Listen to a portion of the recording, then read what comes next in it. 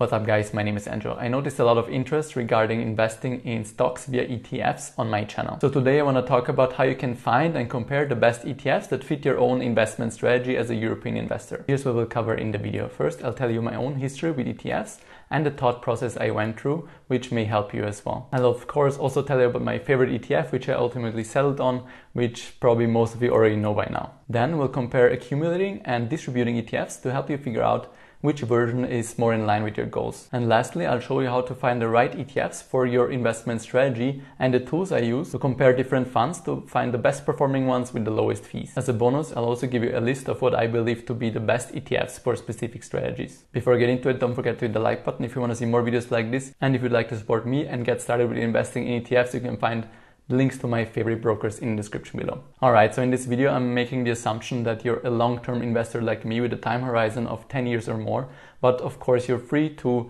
speculate in specific markets or do things differently. So the first decision we need to make is, how do we want to invest? Do we want several ETFs covering specific regions of the market, or do we want one ETF covering the entire world? That decision is yours to make. I'll just tell you my own perspective. When I started investing into ETFs in early 2017, I started with 4 different ETFs. I bought the S&P 500 covering the top 500 companies in the US, the Stocks Europe 600 for stocks in Europe, the MSCI Emerging Markets to cover emerging markets including China and India, for example, and the MSCI Pacific to cover the Pacific regions, so Japan, Australia and Hong Kong, for example. So why did I do this? Well, I thought I could outperform a simple worldwide ETF with this strategy by rebalancing regularly and allocating new money to markets that didn't perform as well, hoping that they would outperform later on. However, I quickly realized a couple of downsides. Depending on the broker you use, you usually have fees when buying or selling ETF shares. So the more ETFs you have and the more often you trade, the more of your money gets lost in fees instead of actually being invested. Not only that, when we sell shares of an ETF that went up in value, we now realize some profits, and in most countries that means we now have to pay taxes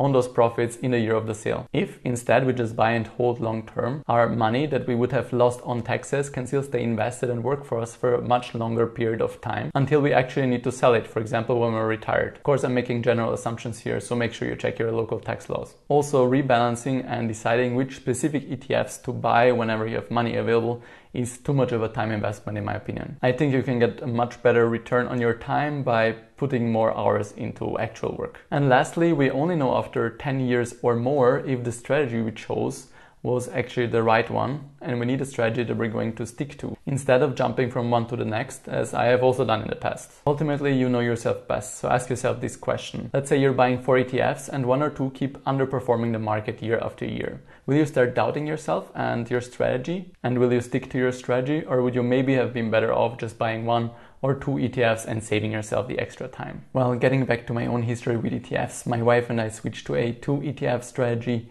to simplify our portfolio shortly after the first one. The strategy consisted of 2 popular ETFs that you often hear mentioned in the finance community. 80% were in the MSCI World, covering developed markets all over the world, and 20% were in the MSCI Emerging Markets, covering emerging markets. And while there's absolutely nothing wrong with that strategy, we realized that not even that was simple enough for us, so we switched to a single ETF strategy. As a result, ever since the beginning of 2019, my wife and I have only been buying a single ETF, the Vanguard FTSE All-World. The ETF covers the entire world, investing into over 3,460 companies from both developed and emerging markets. We just love the simplicity of buying a single low-cost exchange-traded fund and being invested all over the world. And in the financial independence community, you'll often hear from US investors, which usually have a very strong home country bias. As a result, they often only invest into the S&P 500 index, which covers the 500 largest companies from the US. And I also know some people from our own community who really like that strategy. Here's my issue with that. While only investing to US companies has worked very well for the past 30 years, also due to the incredible growth that American tech companies have had,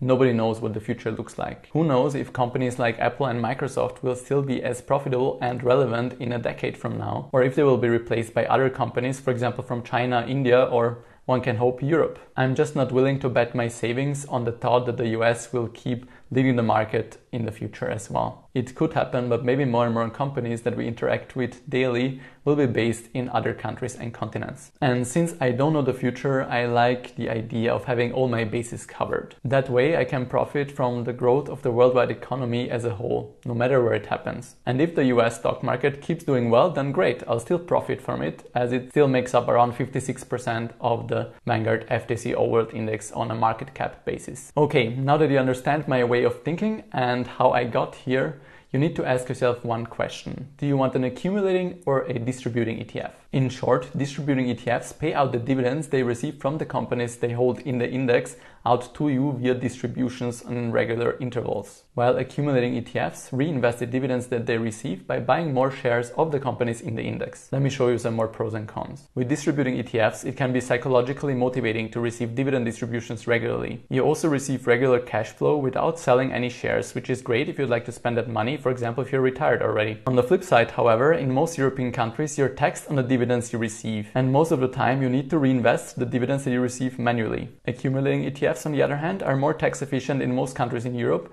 as the money you would have paid in taxes on dividends throughout the years can keep working for you within the ETF for a longer time. There's also no manual work needed to reinvest the dividends, as that is done by the ETF itself. However, accumulating ETFs are less motivating when the market is down, as seeing regular dividends might make you more likely to stick to your plan and not sell. There's also no cash flow unless you sell shares, for example, in retirement. I hope that clarified some things for you. Of course, when it comes to taxes, I can only generalize, so make sure you check out your local tax laws to make sure. Okay, now let's get to the last part that you've been waiting for, finding the right ETF. For this, I like to use just ETF.com, and here you can either just search for an ETF. For example, let's see, we want an ETF on the MSCI World, or you can even filter here on the left and just select the matching index. In this case, we don't want the other variations, we want the normal MSCI World Index. Here on the left, we also can filter out if we only want an accumulating ETF or distributing ETF. For example, in this case, I'm going to choose distributing. I also like to filter out the replication method, as I only want to buy ETFs that have a full replication or a sampling-based replication. These two are physical,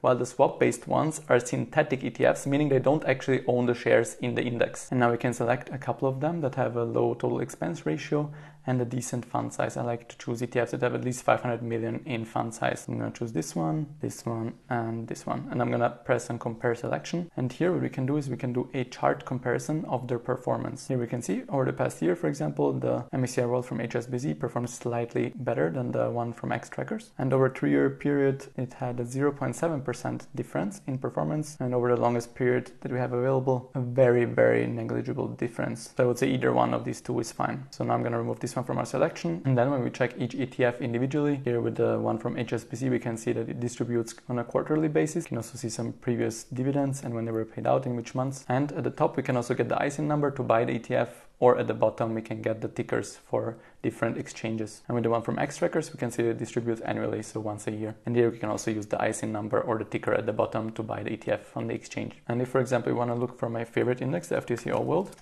can search it here as well, and we're going to see we have two available from Vanguard, one accumulating version and distributing version. And I'm going to use this opportunity to also show you why I don't like the high dividend yield index. In the end, what matters is not a higher dividend yield and higher cash flow, but rather the total performance, meaning the dividends and the capital appreciation in the ETF. And here we can clearly see that the normal Vanguard FTSE All-World Index had almost double the performance of the high dividend yield index from 2013 to 2021. After doing a bit of research comparing factors like cost, performance, and size, here are my favorite ETFs covering 4 well-known stock market indexes. For this, I chose the FTSE All-World Index covering 3,960 companies from developed and emerging markets, the MSCI World, which includes 1,585 companies from developed markets, the MSCI Emerging Markets, which includes 1,397 companies from emerging markets, and another popular one, the S&P 500, which covers the 500 largest US companies. And here are my favorite distributing versions for those indexes. My favorite distributing version of the FTSE All-World is of course the one from Vanguard, and I put the ISIN numbers below so you can find them as well. For the MSCI World, I like the Xtrackers MSCI World 1D and the HSBC MSCI World. For emerging markets, I like the one from UBS, and for the S&P 500, we have the Vanguard S&P 500. Then we will look at accumulating ETF versions. Here we have the Vanguard FTSE All-World Index, the accumulating version. And for the MSCI World, we have the Xtrackers MSCI World 1C. And here pay attention, there's also one version that's synthetic, so swap-based. list, I don't like that one. Or the iShares MSCI World, the accumulating version. For emerging markets, we have the Xtrackers MSCI Emerging Markets 1C. And for the S&P 500, again, we have the Vanguard S&P 500, but the accumulating version. Some of these are even on Degiro's commission-free ETF list, which I'll link down below. Still, if you're investing long-term, I don't think that whether or not you can buy an ETF commission-free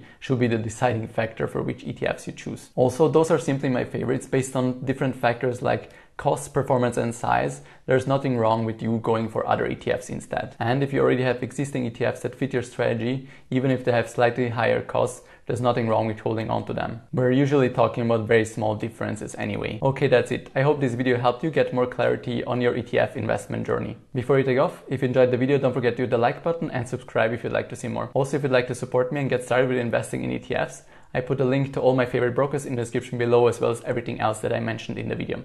Thank you for watching, and until next time.